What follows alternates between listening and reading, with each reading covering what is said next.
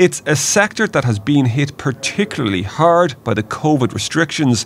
Shut for a year and a half, the dance floors lying empty. We're stuck, we're snookered. It's getting hard now. We really need to get back to work.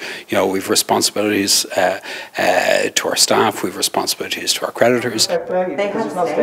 Those in the nightlife sector now want a definitive date as to when it can reopen. Well, our industry is in a severely depleted state at the moment, and it is literally just rotting away and has been over the last 18 months. So now really we need to see some ambition from the government to put a roadmap in place.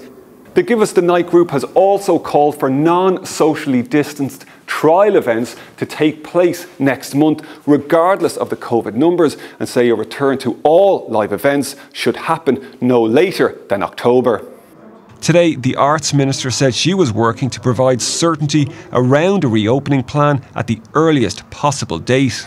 A bowl of chocolate sweets covered in gold and silver paper. Across town, there's life in the Gaiety with a production of The Dead. The audience capped at 50. The theatre says it could accommodate many more. To see 50 people in this beautiful building, even though it's going to be a joy on Saturday when we see them coming in the door, to have just 50 people it's heartbreaking, really.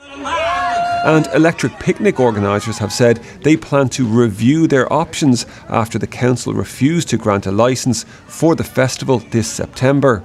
The show must go on, but not, it seems, this year. Conor Hunt, RTE News.